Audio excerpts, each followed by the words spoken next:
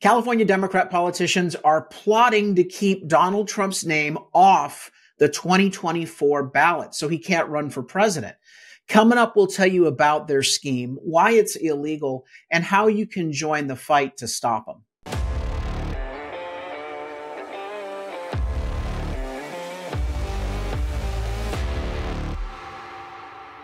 I'm Carl DeMaio, chairman of Reform California, and this should come as no surprise. California Democrat politicians are actively trying to remove Donald Trump from the 2024 presidential election by simply not listing his name on the ballot. Now, let me tell you a little bit about their plot. This is not the first time they've tried to bar Donald Trump from appearing on the ballot. You may remember back in the 2020 election, California Democrats passed a law that said that any presidential candidate that did not list or release their private personal tax returns would be ineligible to run for president in their state and would not be able to be listed on their ballot. That law was ultimately overturned. Here's a Cal Matters article from November of 2019, why California's top court just struck down the state's Trump tax law.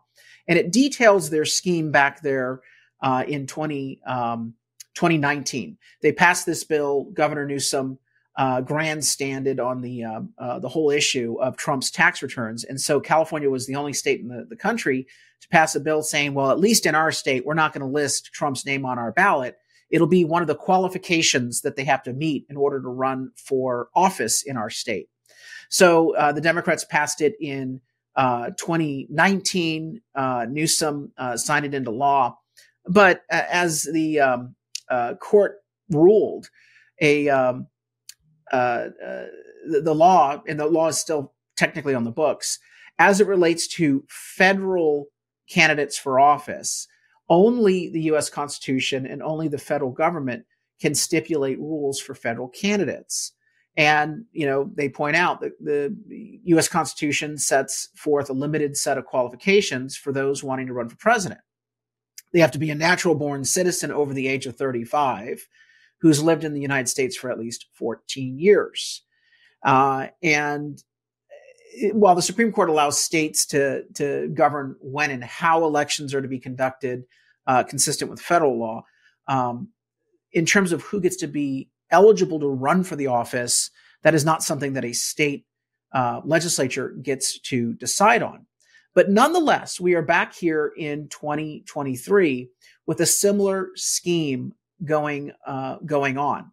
For the past several weeks, we've heard chatter across the country, but increasingly here in California, that we need to disqualify President Trump for running for office because he led an insurrection. And in the 14th Amendment, there is language, 14th Amendment to the Constitution, there's language that says that no one who participated in a rebellion or insurrection against the government shall be eligible to run or hold any office of the federal government. Now, that language was introduced in the wake of the Civil War. It really dealt with Southern members of the Confederacy. The language that's being cited by Democrats does not apply to Donald Trump in so many ways, because you'd have to argue that somehow what he was doing on January 6th was a rebellion against the government. That is a very tenuous argument to make. I know that the rabid Democrats accept it whole cloth. But in order to disqualify someone from running for office, you need a conviction that they've broken the law, that there's actually a jury that has met and decided that this person did indeed commit an insurrection. You have to actually have the goods. And might I add that Trump's impeachment in the Senate basically found him not guilty by the rules of the Senate for similar accusations back in the second impeachment trial against Trump. But I digress. Here is California Congressman Adam Schiff. Now, remember, he's running for U.S. Senate in California. And I guarantee you that he's going to make this a cause in the next several months leading up to December. And I'll tell you why December is important in just a moment. But here's what Adam Schiff had to say on MSNBC talking to Jen Psaki on her show. There's an argument circulating about whether the 14th Amendment that prohibits quote, engaged in insurrection or rebellion from holding public office bars Trump from running for president. Now, this hasn't been tested in our system before. What is your thought on whether that's a valid argument? I think it is a valid argument. The 14th Amendment, Section 3 is pretty clear. If you engage in acts of insurrection or rebellion against the government, or you give aid and comfort to those who do, you are disqualified. Wait a minute, aid and comfort to those that are pushing against the federal government. What about Joe Biden giving aid and comfort through his son and his family enterprise to the Chinese and the Ukrainians and the Russians? I mean, don't even get me started, Adam Schiff.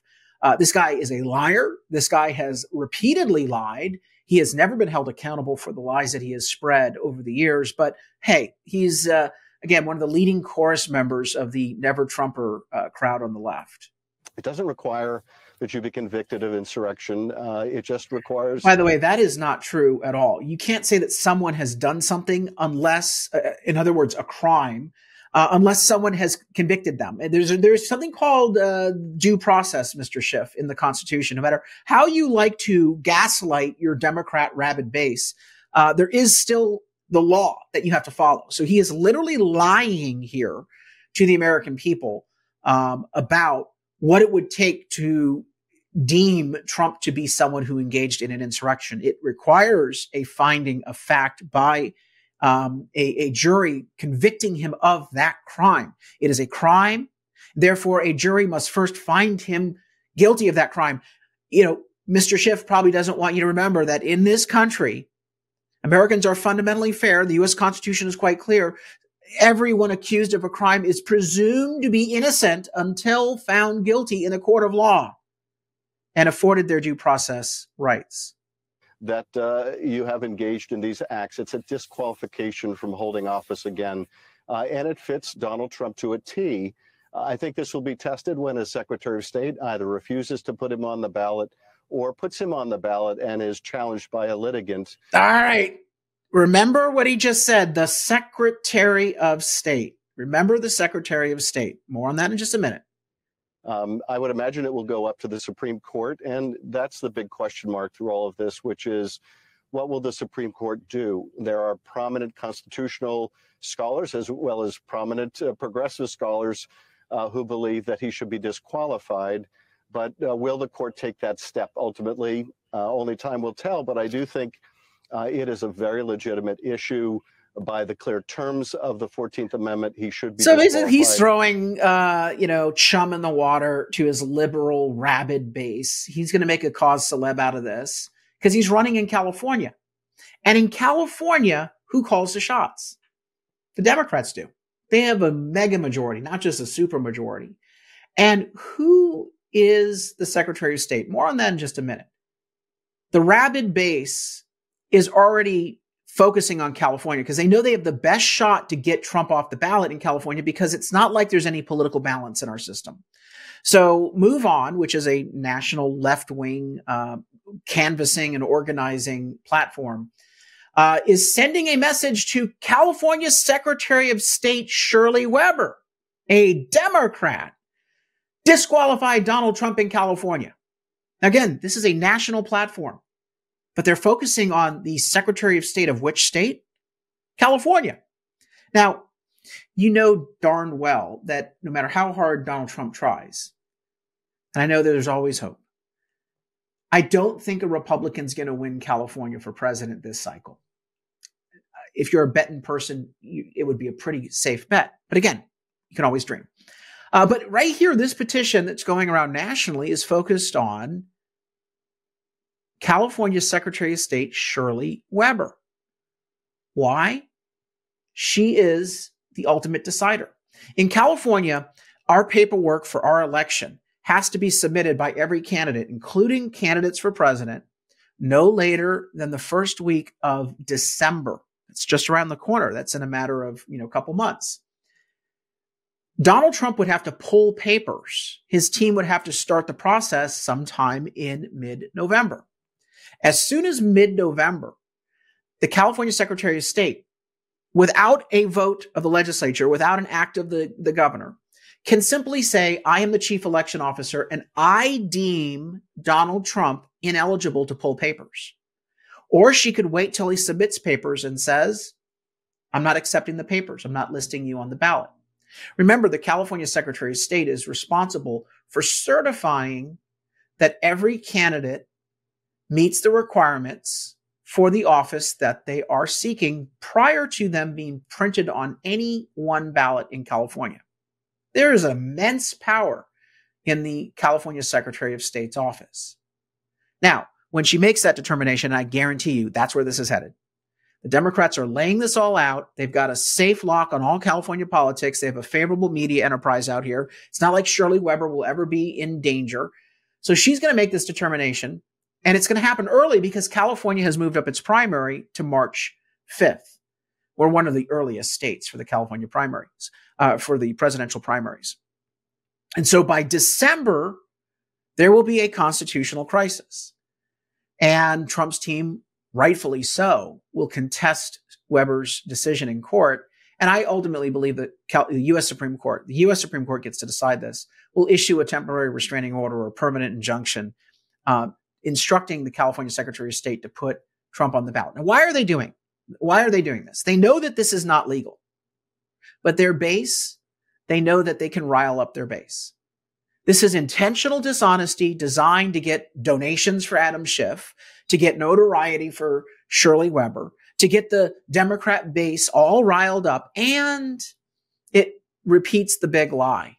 They constantly want to keep Donald Trump in the news and constantly say that somehow he is, the worst thing ever. He led a coup against the government. It's perpetuating their narrative, their lie. They want to destroy this man, no matter what.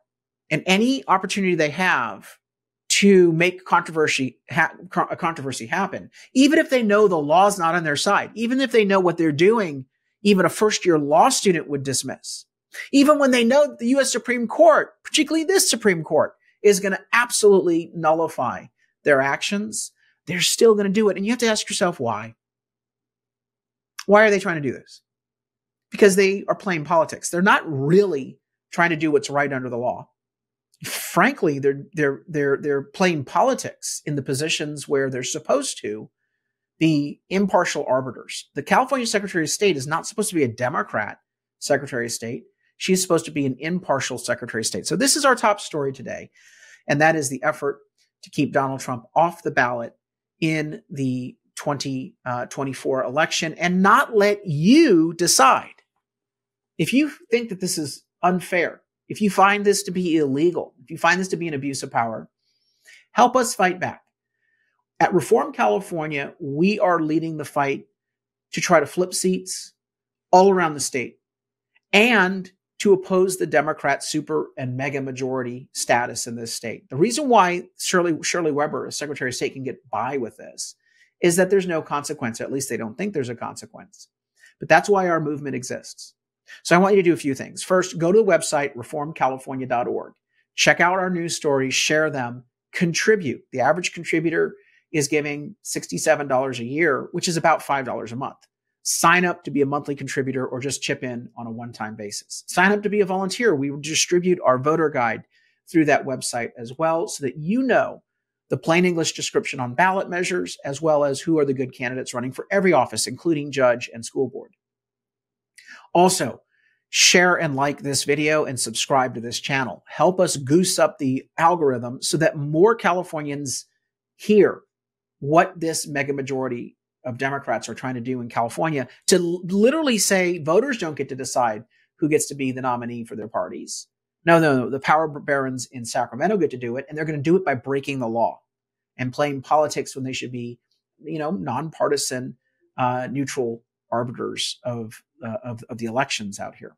So please like and subscribe to this channel and like and share this video so we can break through the censorship of the liberal media and reach more people. Donald Trump, whether you support him or oppose him, deserves to have his name placed on the ballot. That's what we're fighting for, fundamental fairness against a tyrannical mega majority in California. Until next time, this is Carl DeMaio with Reform California. Thanks for watching. Help us break through the censorship of the liberal media by liking this video, sharing it with your friends, and subscribe to my YouTube channel.